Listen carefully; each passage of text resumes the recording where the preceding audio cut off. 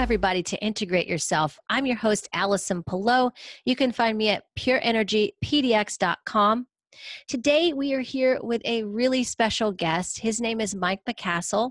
He is also a co-worker of mine. We work at Evolution Healthcare and Fitness together, and that's originally how I met Mike. But Mike is a sponsored American endurance athlete, a 4-time world record holder. He's a nationally acclaimed performance coach and a motivational speaker. After serving 11 years in the U.S. Army, McCastle founded 12 Labors Project, a company and charitable initiative driven by a purposeful mission to push the limits of human potential in hopes of inspiring others to explore their own capacity for greatness. With over a decade of experience in the field, high achievers in the athletic, military, and corporate sectors have enlisted McCastle's experience with the goals of improving performance, mental strength, productivity, leadership, and team cohesion. In addition to collegiate, professional, and national level athletes, Mike's clientele have included teams from Microsoft, Amazon, the FBI, U.S. Navy SEALs, and elite polar explorers, to name a few. His efforts and expertise in human performance have been featured in the New York Times, USA Today, HBO Real Sports, NBC News, Men's Health Magazine, U.S. Veterans Magazine, plus many more local and national news media outlets.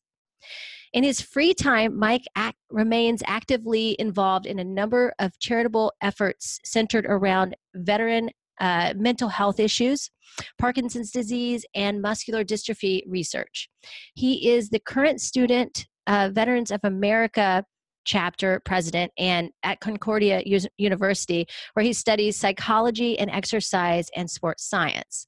Mike, welcome to the show. I'm so glad you're here today with me, and we're going to talk about some amazing things. Thanks for coming on. Thank you so much, and I'm so glad to be on your show, and it's been a long time coming. Oh, it definitely has. This is an exciting moment that we finally made it happen, right?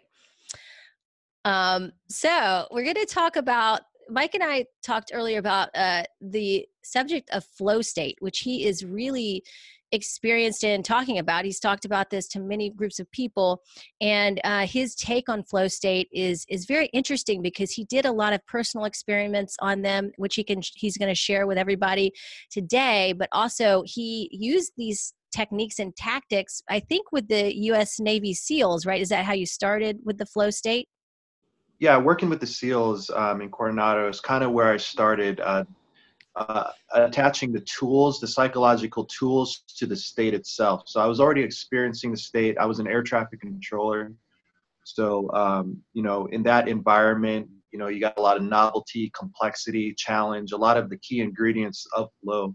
I was already kind of plunged into. So then when I started working with the SEALs, I started learning the science behind it, kind of like the tools and the methodology behind how to really go into these states at will to encourage higher attrition rates among SEAL candidates. Or I'm sorry, to decrease the attrition rate among SEAL candidates. And you had mentioned that they were, they got to a point where it wasn't a physical thing that they didn't think they could handle, right? It was more mental, and that's when you realized, hey, there's something to this. Right. So to get into the SEAL program, it's a very highly competitive program physically. So just to get into the door, just to be considered as a candidate, you have to be a pretty much a physical specimen. We get athletes from,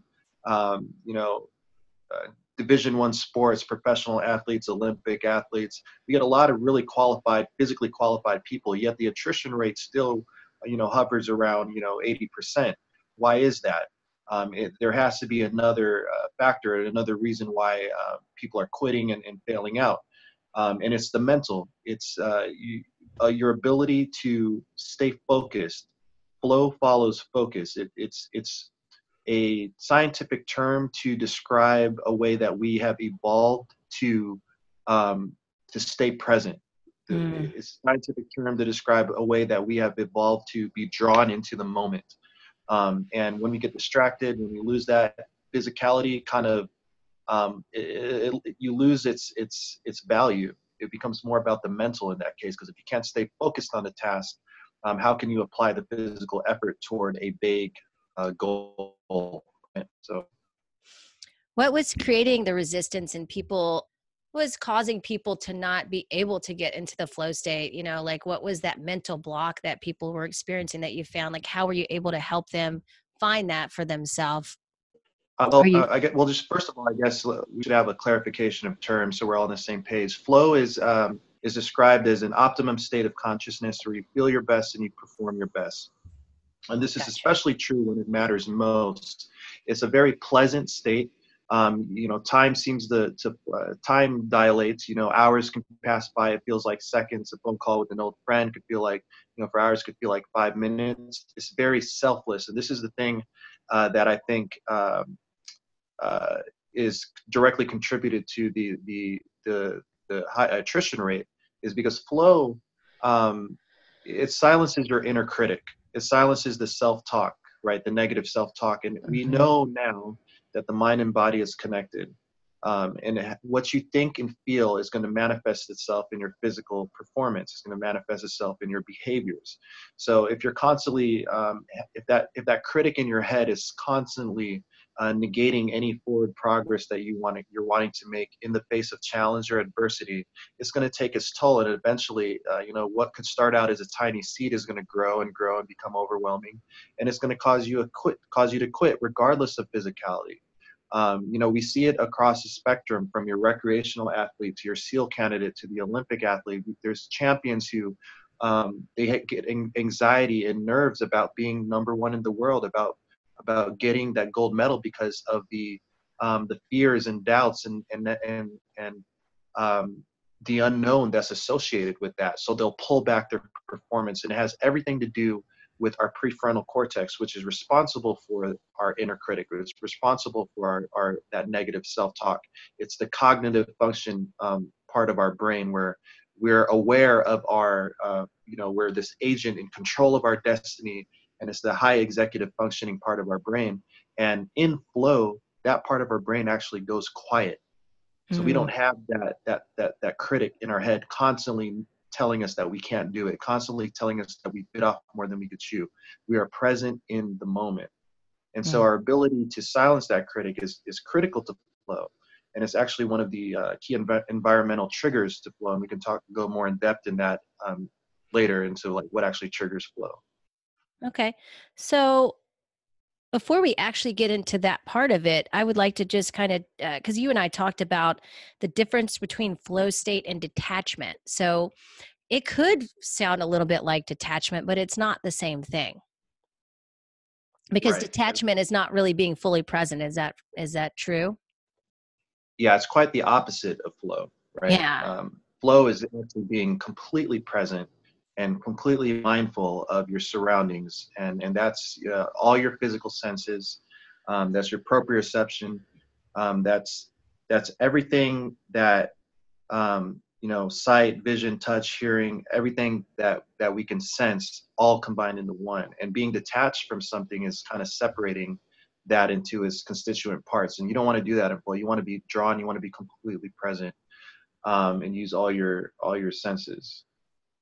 Uh, Oh, yeah. so That was great. Yeah. yeah, detachment is different. It's kind of like being, on autopilot, right? Hmm. Autopilot isn't being in flow. You're driving in your car, you're on the highway. Oh, Oh, I'm at work right. now. That's not flow state. Yeah. Runner's high. Oh, where did the last couple miles go? I feel really good.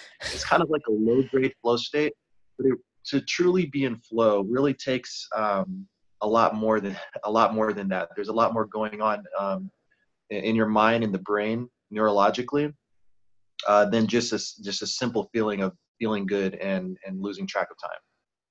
So let's get into that. Let's get into more detail. And I know that and I want to also mention real quick that I kind of lose you a little bit. I don't know what the internet connection is like there, but it seems to be kind of going in and out a little bit. So it's not Okay. terrible. I can still like understand a lot of what you're saying, but every once in a while you're freezing a little bit. So yeah. Okay, let me do just a quick troubleshoot, Yeah, sure. and I will try to solve that problem. Okay. All right, we can continue. Okay. Thank you. That's awesome. Um, so where we left off was, now I can't remember. You were going to get Okay. into some specifics here of how to get into the flow state, I think. Well, there you go. That's Or a how, perfect segue because distractions is one thing that takes us out of flow, oh, tell right? me about it. Oh my God. So that's the most important thing. So like I said, flow follows focus, and all the triggers to get into flow are things that we've biologically evolved to draw us into the moment. So distractions would be the agonist to flow state, right? Everything, so many things in our life are always pulling us away from the now, whether it's in the future or the past. If focus is our razor's edge of performance, if focus is right now, then and then let's say I spend 25% of my time thinking about the past, something that happened to me earlier in the day, the guy who cut me off in traffic, something my Mhm. boss said to me, my coach said, criticized me about. And then I spend 25% of my time thinking about, well, how terrible this day is going to be now because of why that happened, because of those things that happened. What is left for me right now? What percentage is left for me right now in the moment? My razor's edge is dull. I'm left with 50%. And a lot of times we just do that. We go through life at this kind of, excuse my French, but this half-ass state of focus because, Yeah. 50% of our focus is being pulled away by fixations and distractions, Hmm. emails, social media, personal baggage, relationships with our friends. All these things, our brain is capable of operating up to a hundredth of a second, right? These things, these distractions show up before your alarm clock go up in the morning, and Oh, they're wow. immediately pulling you away. And so your ability to silence those distractions just for 1 second, if you can do it just for 1 second and just string those seconds along. And the thing about flow and focus is it's fluid. It moves with you moment to moment. And it doesn't care about the past. It doesn't matter what's going to happen in the future. It's being present right now and what's in front of you. And that creates an environment in which you can go deep into flow. Um, Deep embodiment. Uh, Having that rich environment is another key trigger for flow. Having an environment that is going to challenge you. Mm. If you're stuck with a task that's too difficult, and you're going to just throw in the towel. Why give the effort? It's too hard. If you're stuck with a task that's too easy, you're going to fall into boredom. So you Mhm. got to find that sweet spot between boredom and extreme anxiety or stress. And there's that middle ground. There's like that Goldilocks zone in which we can really fall deep into that flow state. Mihai Csikszentmihalyi, which is the researcher back in the 70s who actually coined the term flow, Mm. understood this. He understood that in order to find that right amount of challenge, he said to challenge yourself about 4% more than what you think you're capable of Mm. doing. 4% more Yeah. than what you think you're capable of. It's not too challenging, not too easy. And that will create the environment that is, because there has to be consequences.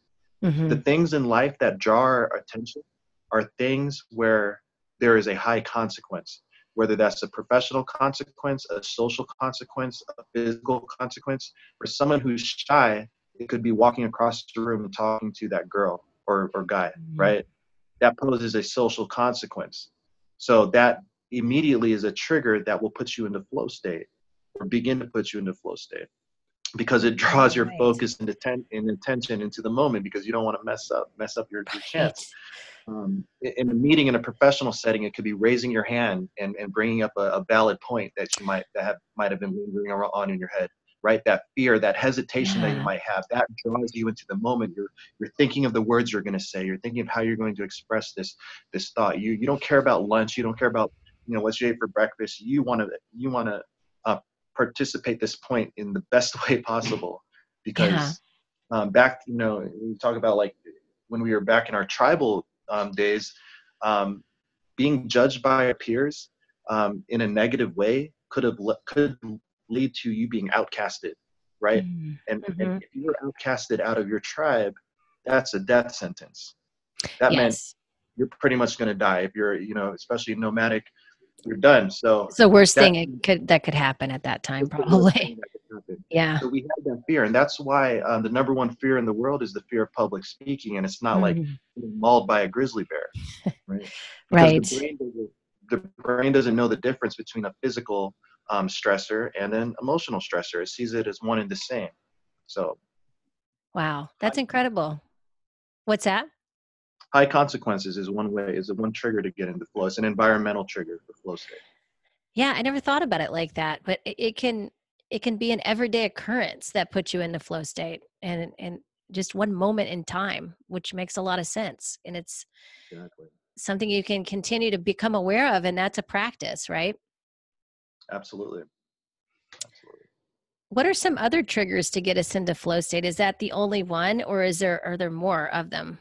There are many. Mihai Csikszentmihalyi really had like 9 core ways to get into flow. What research has found now, especially with the advent of our technological advancements, we have fMRIs to really take a look under the hood and see what's going on in the brain during different experiences. And what Jamie Wheel and Stephen Kotler work with the Flow Genome Project. They've actually found 17 triggers to get into flow, and they all have to do with things that draw us, things that make us focus, things that draw us into the Mhm. now. And there's social, there's an environmental triggers. There's a lot of different type of triggers. Another one is deep embodiment, and that's Mhm. spatial awareness, right? That's being aware of where you are in time and space. We walk Okay. around in our daily lives just a head on a stick. 50% of our nerve endings are in our hands and in our feet and in our face, but we rarely integrate those senses into our everyday life. Mhm. um, we learn children learn better when they see something, when they process it, and when they actually go and get hands on and actually go and do it. Like you'll know more about a windmill if you learn about it and then you go and build one. So it's the process Right. of actually embodiment and getting in an environment where you're actually using your hands and incorporating all your senses, right? When you're on a rock climbing, you see flow in a lot of action adventure sports, because when you're hanging off of a wall, right, Yeah. it's either flow or die, right? High Yeah. consequences, deep embodiment, awareness of where you are in time and space and gravity. Snowboarding is another one. Mhm. Surfing, and then these cultures, of these subcultures of these action adventure sports, they create names for flow, right? They call it, uh, being in the flow. In the snowboarding adage is, don't feel, don't force to feel the force, don't force to feel. Oh, yeah. Mountaineering, they say go slow to move fast, right? Because if Mhm. you slow down and stay present in the moment and you're methodical and meticulous about your movements, you're going to move a lot faster than if you rush and just only thinking about the summit, and you're dropping your ropes, you're dropping your Yeah. gear. It's going to take more time, and more risk is going to be involved that way. So it's all Yeah. about slowing down your mind. You know, the old the old belief was, well, we only use 10% of our brain. So to go into flow, to really reach high performance, we have to unlock more of our brain. Well, that's been debunked, because with fMRIs, what they're seeing is that the brain actually quiets down. The Mhm. prefrontal cortex actually shuts down, right? And we're able to, that's where time That dilation makes comes in. sense. You're saying in the prefrontal cortex is kind of where a lot of the busy thoughts are in some ways, or just kind of thinking and managing those thoughts basically throughout the day. You're saying this quiets down, and then that's when you're in the flow state, basically. Is Absolutely. It's called transient, researchers call it transient hypofrontality. Transient being it's temporary, right? It's a Mm. passing state. Hypo meaning is opposite of hyper, meaning slow down, shuts off. And frontality meaning the prefrontal cortex. So transient hypofrontality. And Okay. uh, it's amazing. It's amazing what we can do when we just be mindful of where we at, and we're just kind of present to the moment. And Yeah, it's really an amazing thing. It makes me think like how helpful, going back to things like that have been around for a long time, like Qigong and Tai Chi, and just, going through that kind of slow movement and how helpful that can be for getting into the flow state, like you're saying, or just being healthy, just because our society is so fast, everything is fast. There really isn't much room for people to process things slower here, especially with the internet. We got all this information coming at us nowadays. It's We're kind of feeling that speed, like we have to be in a certain that rhythm of just take it in, take it in, take it in, but I mean, there has to be a balance, and I think there's it's a good idea, especially for athletes too, and people who are doing extreme sports, to be able to get into that flow state, because if you're not, you're going to get hurt. You're not going to perform as well probably as you could. There was one time where I remember distinctly being in that flow state where time just stopped. I was in the middle of the air over a balance beam, and it was the weirdest thing in the world. It's the first time I experienced it like that before. I literally I was like, oh, I'm up in the air. I can see the beam. Oh, okay. Just put my foot down right there. It was just everything was just perfect, but it was like you said, like time stopped, and I just knew exactly where to place my foot, exactly where to land. Everything was totally straight. And then all of a sudden time kicked in again, So it was Sure. really interesting. It's a really interesting phenomenon. Yeah. And that is a perfect example. Well, let me ask you this: when you did that move on the balance beam, did you have that feeling on the first time you ever did it, or did it take you a few tries to actually? Took me a long time. Yeah, I A mean, that long was time, when I right? was I'd really mastered it. Yeah, definitely not the first time. Yeah. That's the thing about flow too, is it accelerates learning. It makes learning enjoyable. Once you hit that move, you immediately had a feedback. You felt good. You felt great. You had a neurochemical dump in your head of dopamine, serotonin, endorphins, all the feel good chemicals, and your brain said, "Yeah, that's good. Give me more of that. I want to learn more of that." What it did was it actually sped up your brain's ability to retain that information. You retain information faster. They did studies on snipers in flow, and they took people who are basically novice snipers, novice marksmen, and they used they pretty much knocked out their prefrontal cortex with Mm. electrodes, and what they found was their their time to learn the skills of marksmanship from beginner to advanced was cut in half, 50% faster than their Wow. steady state peers who were not in flow, right? And they've done this test with pilots, and but it's important to understand the cycle of flow, the flow cycle, because people that are hearing this might be thinking, well, this sounds too good to be true. You're telling me that I can drop into this flow state, boost my productivity by 500%, feel Right. great about it. And, like That's what I was and thinking. this is Like, why not do we a need drug, this, right? If we, right? but yeah, Everything there has to be a balance there's a there, right? Is where you're going with it. It sounds like, right.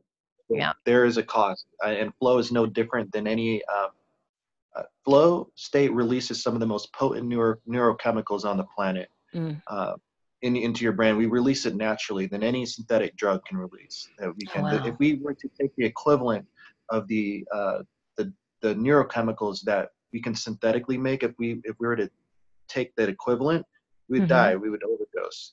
But our minds release it naturally, and you have to Wow. understand what the flow cycle is. Yeah, you're that powerful, right? Yeah, that's Um, incredible. so the thing is, flow, to use your gymnastics experience on the beam, flow, like the first of Buddha's four noble truths, flow begins with struggle, right? Mm. Life is suffering. Flow begins with struggle. So again, it begins with that challenge, and this is a difficult part of flow. This is a unpleasant part of flow. You're studying hard. You're cramming for a test. Yeah. You're beginning the planning process for writing a blog, or the planning process of writing a book. It's an unpleasant experience. You're like, okay, here we go. Got to do this. Got to hit this beam. I got to, and you're really prefrontal cortex. You're thinking of the steps. Hmm. Conscious thought is not energy efficient. It takes a lot of energy to use conscious thought, and it's very slow conscious thought. Hmm. Unconscious thought, where flow resides, is very fast, and it's very energy efficient. We're able to do a lot more with a lot less buy-in in unconscious thought, where flow lives. So the cycle of flow is, okay, we're presented with a struggle, we're presented with a challenge. In your case, it was hitting this move on the balance beam. You've tried it a thousand, hundreds of times before, didn't quite land it like you wanted to. The second stage, and so your anxiety is up, your stress is up, you're kind of frustrated. The second phase of flow is called the release phase. Now, this is the phase where most people, or a lot of people, they often step away from the problem. They say, okay, I've had enough for right now. I'm going to step away and I'm going to come back to this later. Or you don't come back to it, right? Maybe you chuck your laptop against the wall, or, I'm done with this project, or I'm done with this move. So in your case, it was in the form of practice. You practice a day. Okay, I'm done for today. I'll come back tomorrow. Practice again. Still didn't nail it. I'll come back tomorrow. So after this release phase, right, and you come back to the challenge, your brain now releases that potent dump of neurochemicals, nitric oxide, right? It flushes out all those stress hormones. It flushes out all the cortisol levels, and it replaces it with this cocktail of feel-good neurochemicals, the endorphins, the serotonin, the dopamine, and you enter what's called the flow state, which is the third part of this cycle.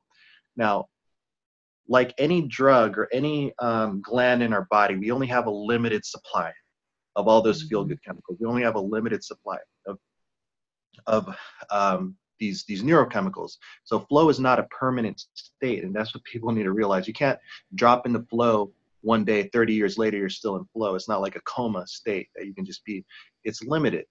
And what follows flow is the recovery phase, right? So we've done the task, we've accomplished it, and then we're left in this recovery phase, which is kind of like this deep sense of, it doesn't feel really good.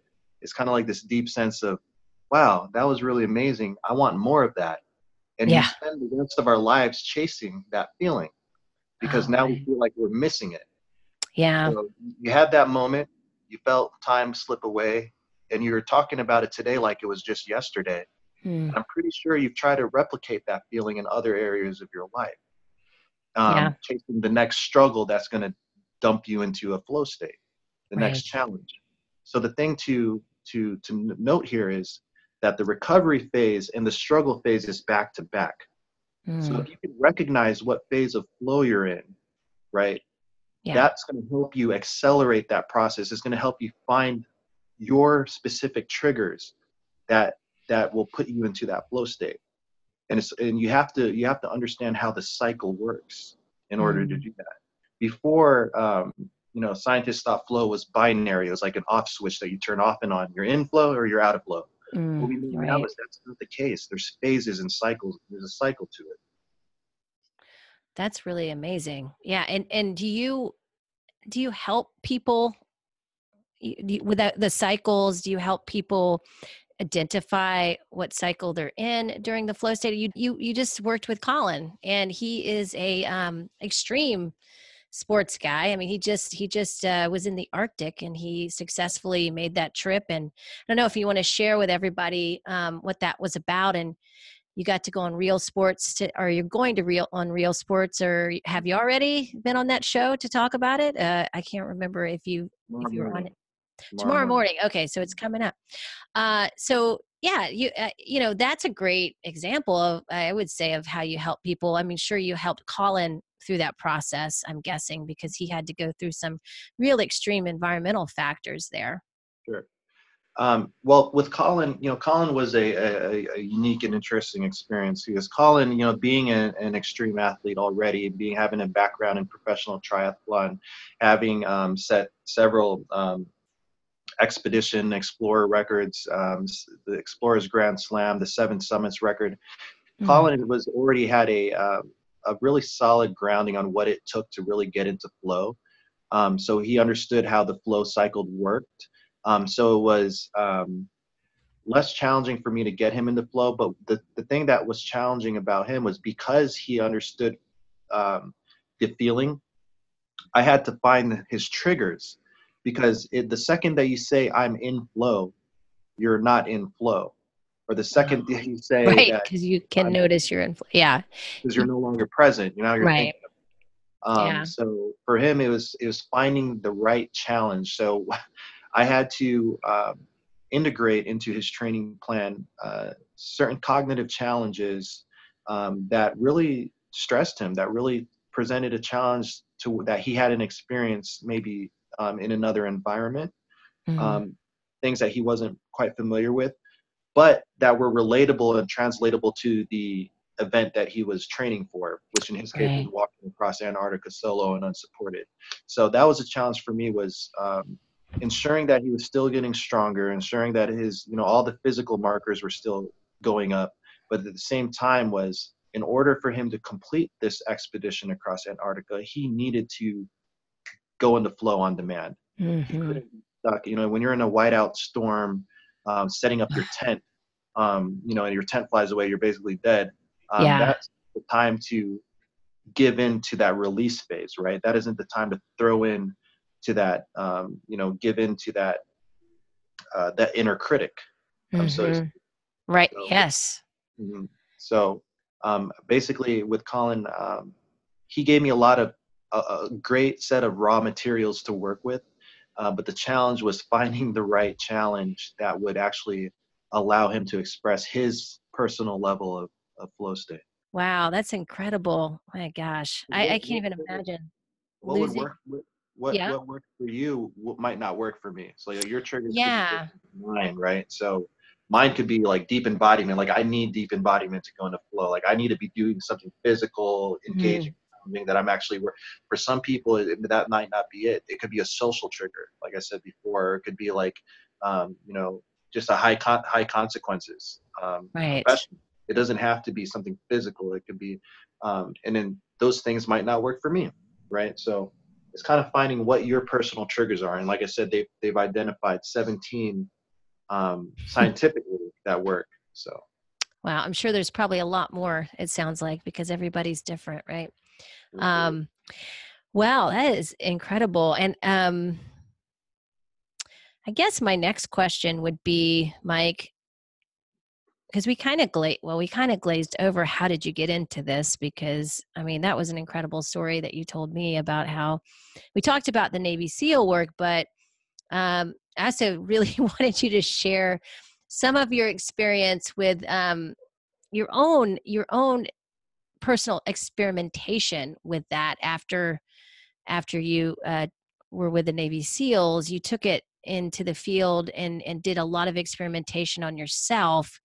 You actually broke the record for pull-ups, is that correct? But also then you were able to pull up you were able to pull up a rope, something up, is this right, up the Mount Everest height, is that right? That can't be right, is it? What? It's close. It's close. So Okay. with working in SEALs, I was part of what was called the Navy SEAL and Soy Scout team. And basically our job was to take SEAL candidates, collegiate athletes, and basically as a recruiting effort to provide training that would produce the most qualified candidate physically and mentally to go through the training.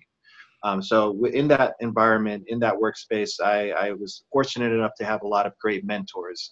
Mentorship is another great way to get put in the flow, because you can be guided into flow state. Someone who is able to present those challenges for you is a good way to get into flow. Another way is you just get plunged into it. I put you in a room with a tiger. You're going to be in flow state. Right.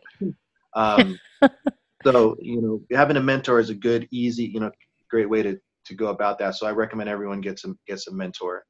Um, so on top of that, in my own endeavors, after I did 11 years in the Navy, I was an air traffic controller. And like I said, I had experienced what I just thought was being in the zone. I didn't really have a name for it back then. I just knew that there were times where hours would fly by and people didn't die when I was Mm, working, right? right. Um, Complex environment.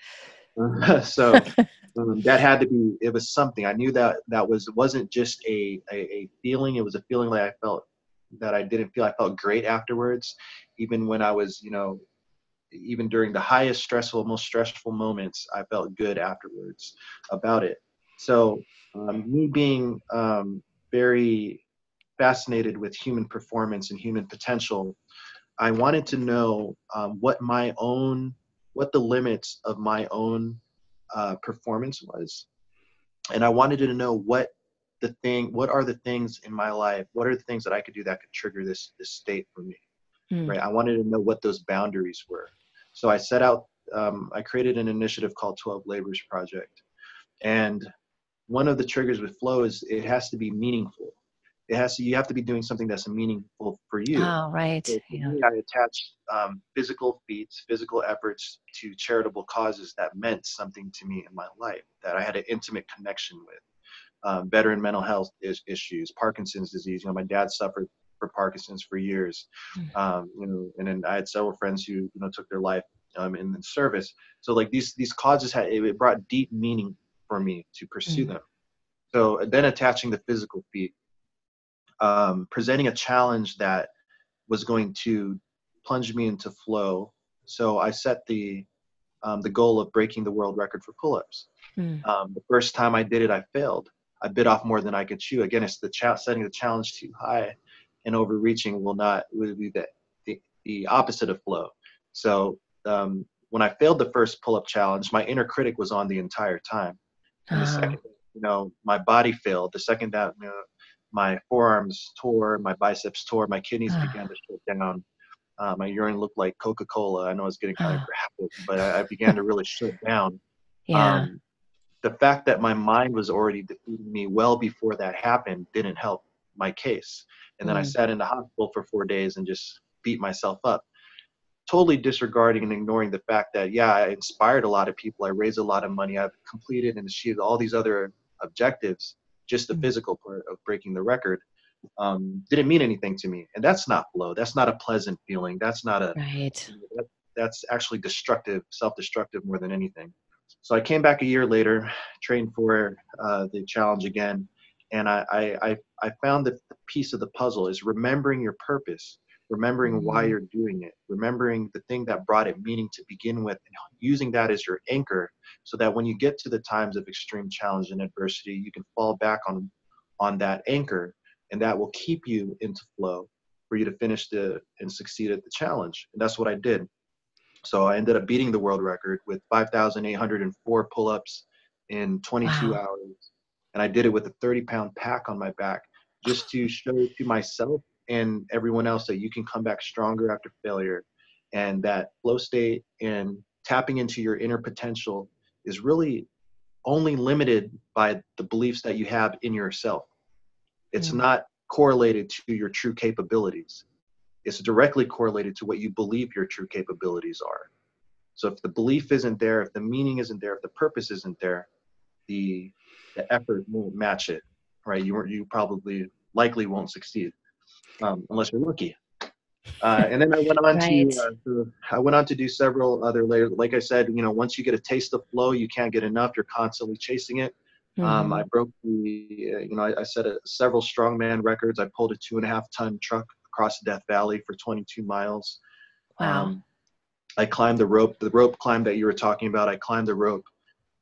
In 27 hours, I climbed the rope until I reached the height of Mount Everest, so 29,030 feet. Oh, I just gosh. climbed up and down. It was basically a 20-foot rope. I just climbed it up and down for 27 hours until I accomplished that. And then I flipped a 250-pound truck tire for the distance of a half marathon for 1,300 Wow. straight.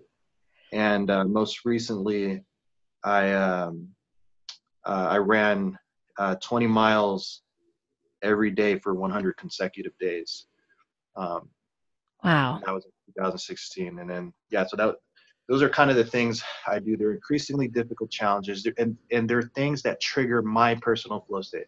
I'm not saying Ah, people should go and do right. 5 million pull-ups. I'm Yeah. not saying people should pull a truck across Death Valley, but find what it is for you that challenges you. Find something, what it is for you that pulls you into the now and away from distractions, and that allows you to express your greatness in a way that you feel great doing it, right? Yeah. It can be anything from raising your hand to answer a question, right? In the middle of a sea of a class of people, Reaching or out to speak, a loved one, or yeah, being present with your kids, right? Or your spouse.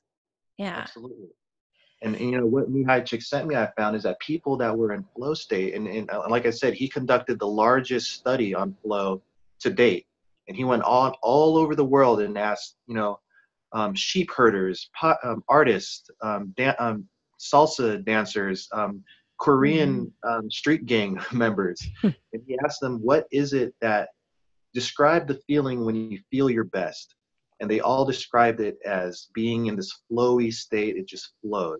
They Mhm. said they were the happiest. And what he found is that people who were in flow were the most happiest people um, Hmm. on earth. So there's a direct link between happiness and being in flow state. That's really great. Well, man, that's incredible. Gosh, I can't believe all the things you've done. Do you have any plans to do anything else in the future, or is that it for you for the? I do. I've completed 6 of my 12 labors, right? 12 labors projects. So I'm doing 12.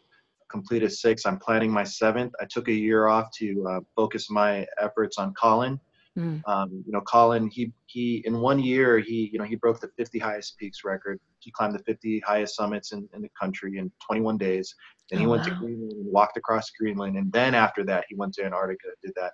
So the Wow. training and I mean, it was flow on my end, just programming for him and being present with him. And then I'm Yeah. sure, you know, he experienced flow working with me as well. So I took that time last year to kind of focus on him, and now I'm kind of getting back into, and I needed that recovery too. Sure. Again, Yeah. you know, my adrenals were pretty shot. I did 6 labors in 3 years, and it's just, Oh gosh. I was pretty shot at. Yeah, you did need a break for sure. And training somebody. I mean, it's in your training, Colin. Like that's a life and death situation to be training someone for. That's serious stuff. So that's no joke.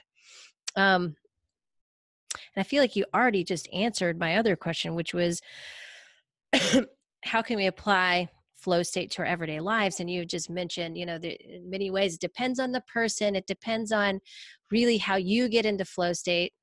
Uh-huh. Cut the distractions. Get the Ah. distractions out of your life. That is the single best way. Flow doesn't happen when you multitask. Mm. Single task. Focus on one thing intently, and focus on that one thing one at a time. They've done studies over and over on people who multitask, and they've yet to find one that shows that people who are great at multitasking can do one task exceedingly well, Oh, right? wow. It's Yeah. average across the board, but they have yet to show a study that shows them doing at least one of those things extremely well. So flow doesn't happen in a multitask state. It's focusing, being present, focusing on the one task and giving everything you have into that moment. It's about bringing everything you have to the thing that you want the most now, right now. So I would say cut the distractions, and that's people too. People Yeah. can be distractions. Trim the fat. If someone's not giving that positive energy, they're being, energy vampires. Cut them loose. Cut them loose. No. I agree. If it's not serving you, right? It definitely we need to like let it go. Yeah, and I remember too being a young mom, like I was going to try to work and be, a mother of an infant. And I decided that, you know what, this is really just having an infant is all I want to do right now. And so that I let that job go. And I just Mhm. decided to be a mom. And it was the best thing I had ever done in the world because I could totally be present with my child during that time, and Absolutely. and then when I was ready to go back to work, I did it. But I stayed home with both my kids and took time off work because I was, and that was in a sense, there was some times where there was some flow state now that I think about it. Um, because, you're not really thinking much. You're just, you're in the present moment with your little one. So, but yeah, that is, it's so interesting to see it that way. I love that. I love the perspective and what you've shared today. So thank you, Mike. That was really great. Do you Thank you have, so much. well, you're welcome. Um, I wanted to share with everybody how they can find you. As I've already said in the beginning, you're at Evolution Healthcare and Fitness. But if you want to share with them a way to find you on through your website, and as well as like what events you have coming up and or speaking engagements, feel free to share that with everybody. Sure. Yeah. So I have my website is 12laborsproject.com. So it's all spelled out phonetically. I'm on social media. Instagram is just Mike-McCastle is my handle. Facebook, Instagram, Twitter. Mike-McCastle is real simple. Mike is probably the most unique name in the world, so you might. Your Instagram account is pretty interesting too. So what is your Instagram handle also? It's Mike-McCastle. Oh, it is. Okay, it's Mike-McCastle too. All right. One word at Mike-McCastle. Cool. And like you said, you're coming up on Real Sports. You're going to be recording that show tomorrow with Colin, and so everybody look out for that. I don't know what channel that would be on, but HBO. Oh, that's right, HBO. I forgot. Wonderful. Well, thanks again, Mike. This was a pleasure. It was such a pleasure talking to you because this has been a long time coming. And I know I'll see you again soon. You're so welcome. I'll see you in the gym.